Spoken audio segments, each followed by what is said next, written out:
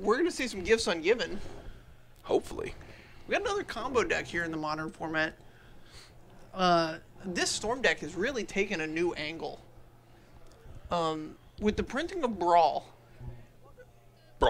you now have like 6 to 8 creatures that reduce the cost of your spells.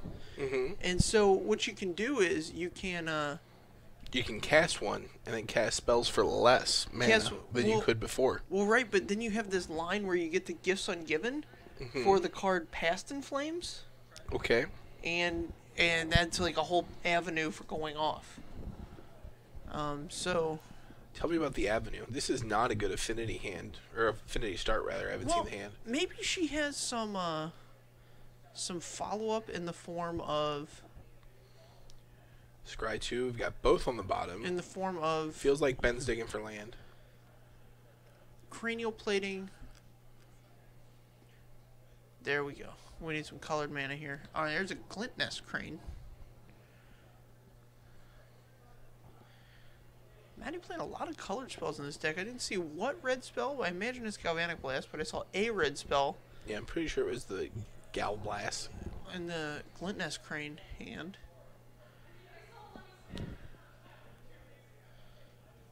Disrespecting the cards. Signal Pest. Is that Ben without a second land? Nope, there it is. Here's the Chief of Compliance. Baral, yeah. And then Maddie with a realization. Aww.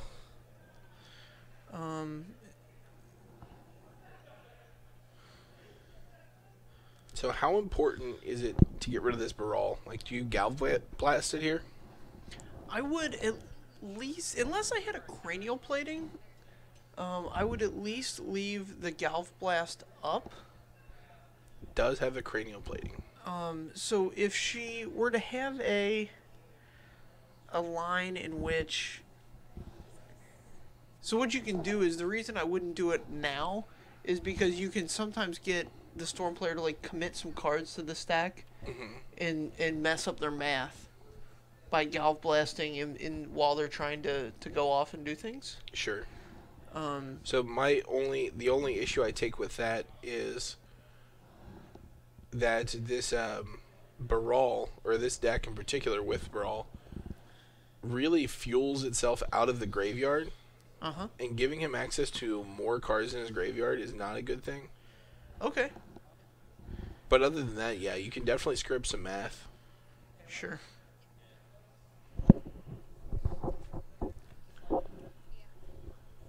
Sleight of Hand's gonna let him look at 2 cards. So it looks like he's very interested in digging for something. I'm thinking it might be mana. Alright, I think you're right, because I think that was a land that went into his hand there. And maybe Maddie had a good read here that he couldn't quite go off, so she had a turn where the attacking opportunity was available to her there. So there are definitely lines that let you do a big chunk of damage on turn 3, but it's really a turn 4 deck. Sure. Signal Pest. Yep.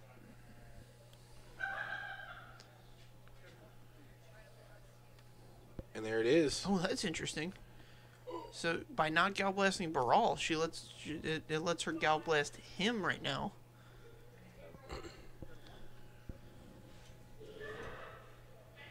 So you can untap land to be at 1 life. This is actually relevant because it turns off his Shivan. So I think what he's going to do here is throw up a Hail Mary. He might have a Remand in hand. I didn't see one before.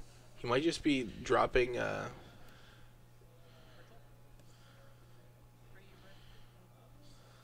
some Manamorphose.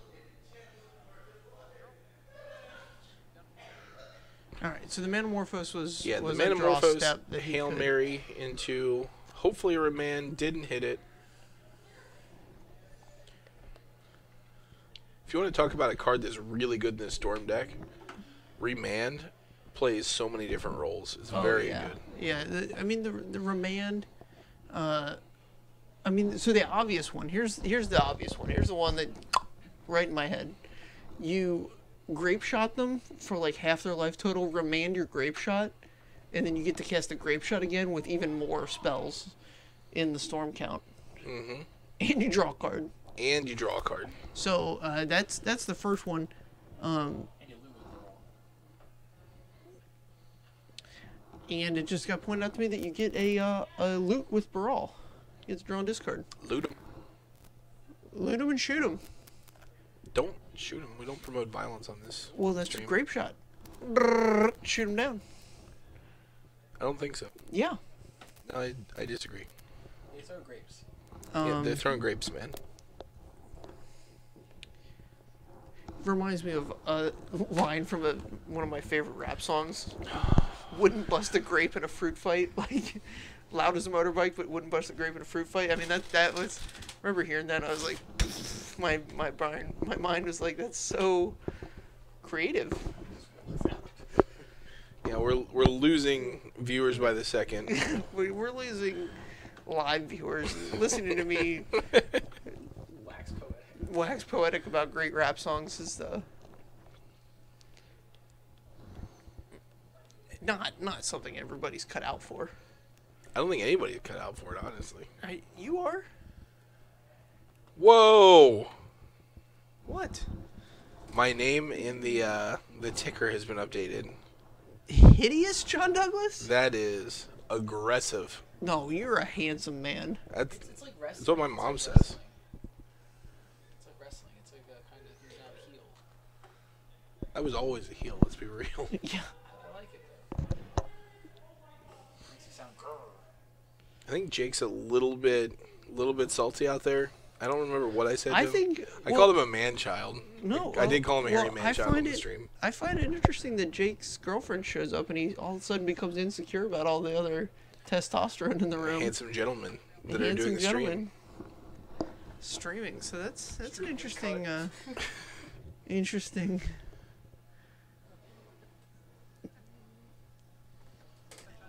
Mrs. Douglas is a nice lady. That's true. What's your mom's name? Karen. Karen Douglas is a saint.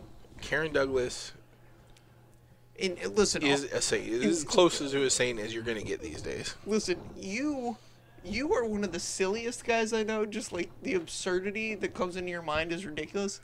And your brother, the one immediately younger than you, is uncontrollable. Like to raise that boy, you have to just be Mother Teresa walking on water. Mother Teresa walking on water. Wow. That's a big upgrade from regular Mother Teresa. Who is not nearly as hydrophobic. She's is she a saint? Somebody update me on this. Is Mother Teresa a saint? And additionally, furthermore, what were her qualifying miracles?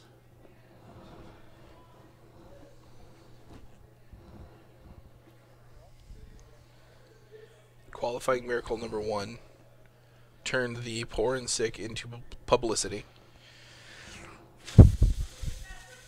There's a great like 30-minute documentary from Christopher Hitchens about how Mother Teresa wasn't that good of a person. Yeah, I've seen it.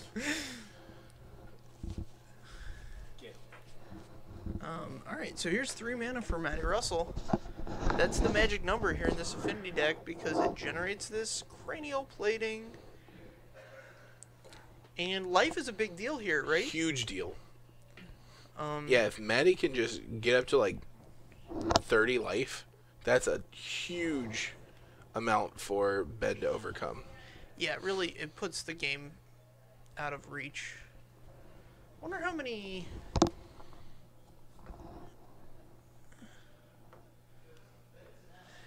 Man, someone said in chat that Mother Teresa is scum.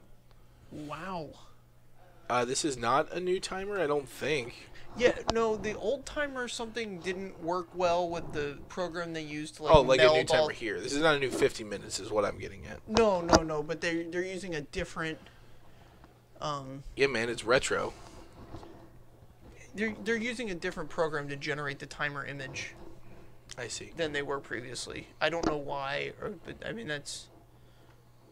I'm sure I could understand it should it be explained to me, but I don't know right now. Jake claims it was never working.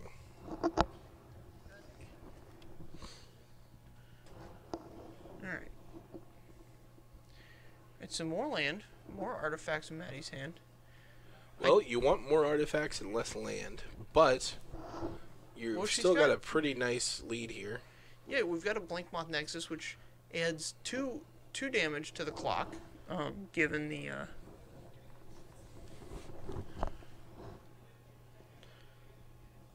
So what I would be interested in here is playing a colored source, so that I could have fired up the Blink Moth Nexus, attacked, and then if he has like a Lightning Bolt or a Vapor Snag, equip attached, use the instant speed attach ability on the cranial plating to the creature left behind.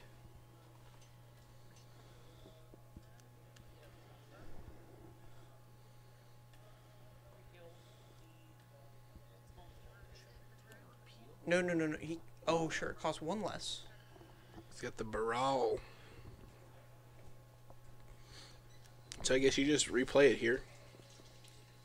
Yep. Ben bought himself a turn there. That was a good play. There he goes. Yeah, like I said, the colored source would have generated, damage that turn. And that's what I'm interested in.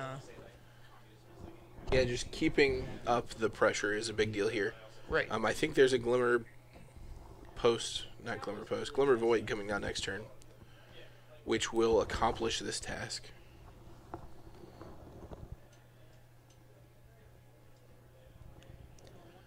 All right, so it looks like Ben sees the writing on the wall and is going off, trying to. All right.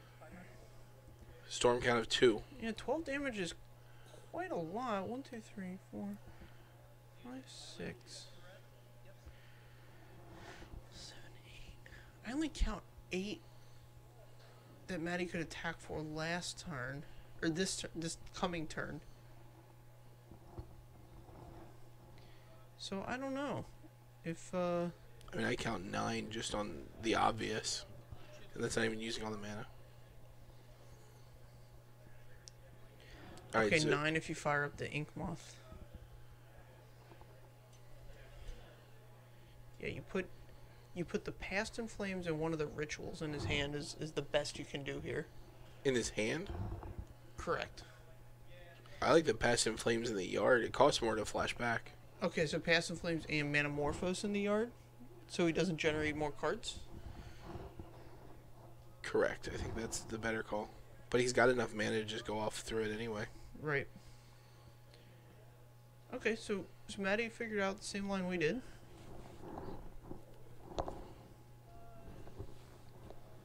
He needs a Grape Shot, so I don't know if he has a Grape Shot. There's one in hand. There is. Yeah, he needs a Grape Shot or a Merchant Scroll in hand. Right. He does have one in hand. That card is criminally underplayed in Modern. Merchant Scroll? It's good in this deck, but typically not so much. Okay, so Grape Shot for 6. And then Past in Flame is going to give Grape Shot flashback. So now he gets to reload all his... He just has to cast 8 spells here. Well, less than 8. Because he's already got the Storm from...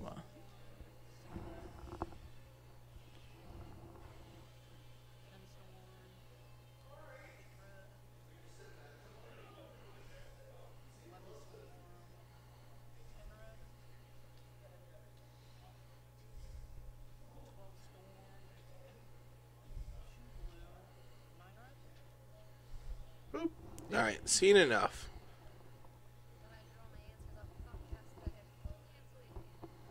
So, the best sideboard card I think Maddie could have here is Grafdigger's Cage. Or... Grafdigger's Cage is solid. One that's less played, but, I mean, like, the hard lock, awesome sideboard card is the, why can't I think of the name of the card? It costs 1 and a white. It's a 2/2 artifact creature. Ethereum. Yeah, Ethereum. What's it called? Sculptor? No, it's not Ethereum Sculptor. That makes artifacts cost 1 less. No. This one says Ethereum Sculptor does. I know what the one you're talking about does. Will you just tell me the name of it so I don't? No. I'm gonna let you ride this one out. Anyway, it says you can only play 1 non-artifact spell a turn. Yeah, I don't think that's a standard Affinity sideboard card. No, it's not. But it's the best one. You could Chat's possibly helping me have. out here. Canonist.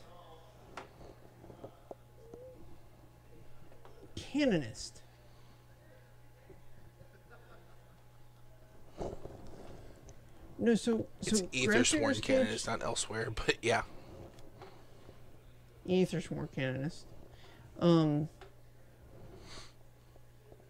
Grafdigger's Cage is a little more mainstream. A little more mainstream, and it prevents you from casting spells from the graveyard. So your Past in Flames lines don't work anymore.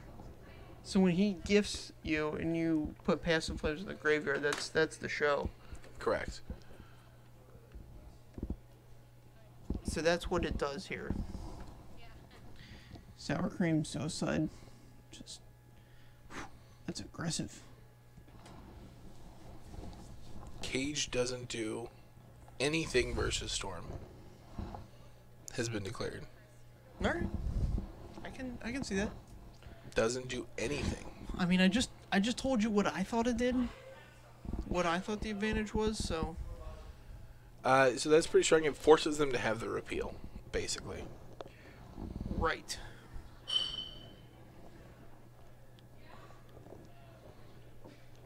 Alright, so we got a pile shuffle here. Just to make sure. Things are things. You never want your things to not be things. That's for sure. No, and you want to have like the appropriate number of things every time. So Maddie's just ensuring that there's the thing balance is there. Right, the thing.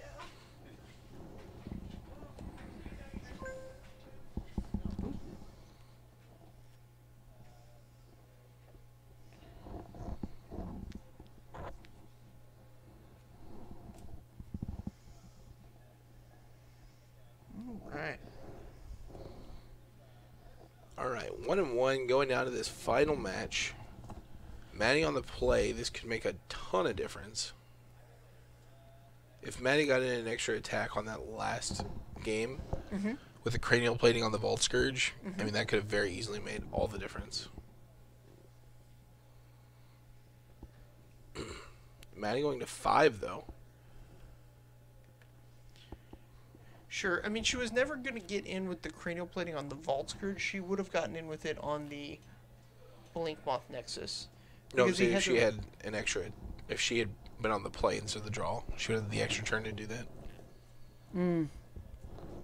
I think Ben was over by enough. But, yeah, I concur. He finished it with Exaxes.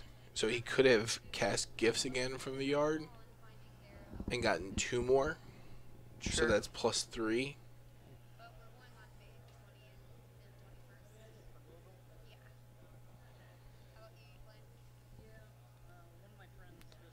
So here's the Affinity deck down to 5. Now, we've gone over this before. It's totally possible to win on a 5-land card. Absolutely. We talk about decks that mulligan well, and Affinity is a deck that mulligans well. It doesn't need all 7 cards. Oh, going down to 4.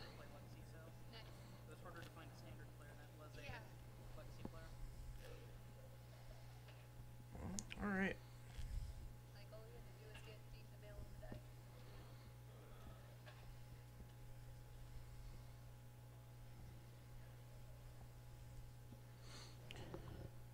Four is a little tougher to win from. Concur. Especially since this Storm deck is very consistent right now. Lots of cantrips. Lots of redundancy.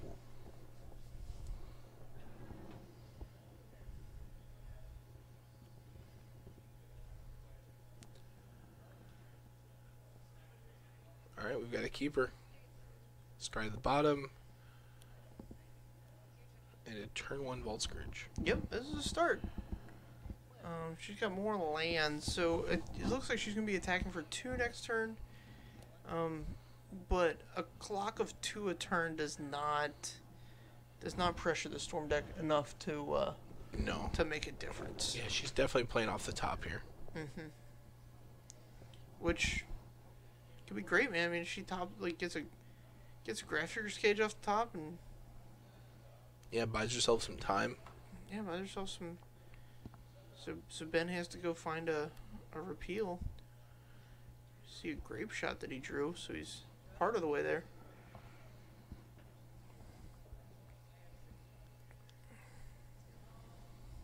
Yeah, she drew another land.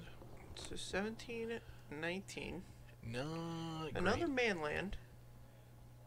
That's okay. We're not completely beat up about a man land.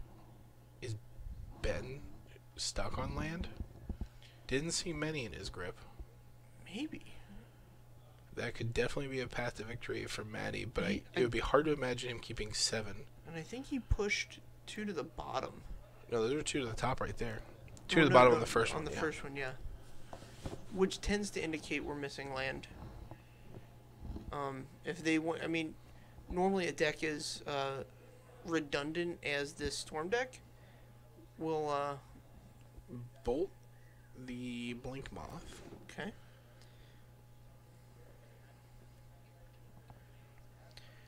We'll at least want one of the cards. Because there's just not that many options. Like, it's a draw spell, it's, right, a combo piece, whatever. So 2 to the bottom usually means that we're short on lands. A third Serum Visions draws a Baral. Excuse me. Looks like he finally sees a land there. Yep.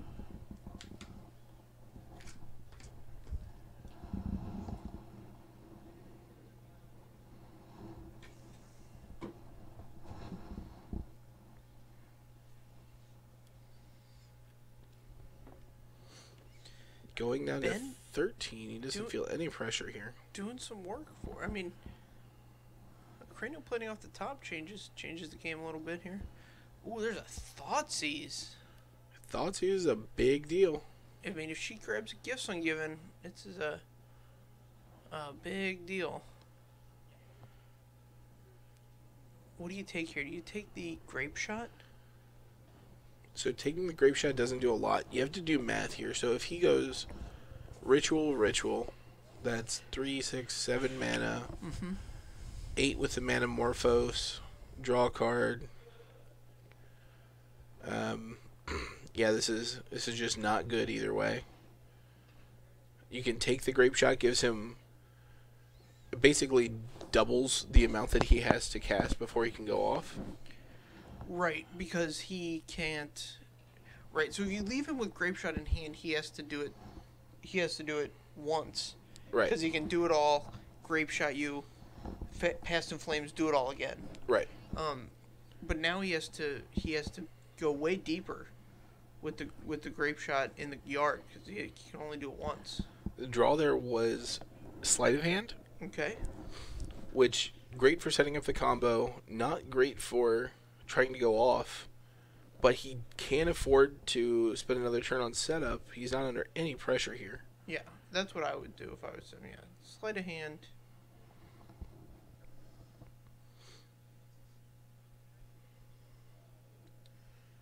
All right. Lightning Bolt Keeps a in hand. bolt.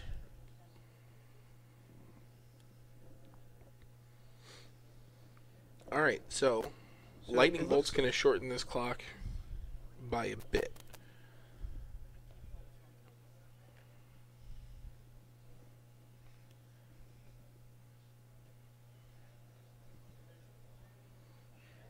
Draws a card. So I haven't seen one Goblin Electromancer. Is Baral just replacing it? No, you're in both. So the Bolt will take Maddie to 16, and then on the flashback, we'll take her down to 13.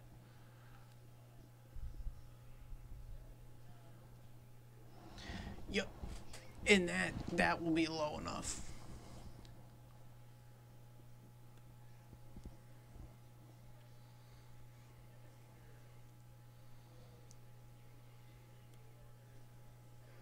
Sword and Storm kind of 8.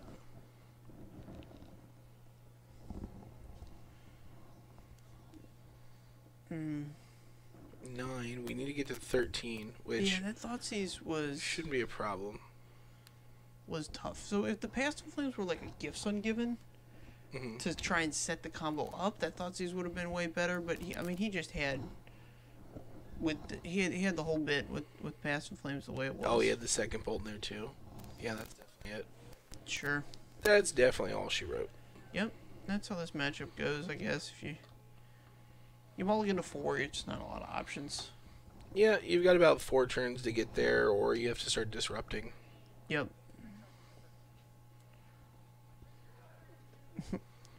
So, yeah, that's that. A good fight. It was good play all around. Just not a lot of sideboard cards, some deep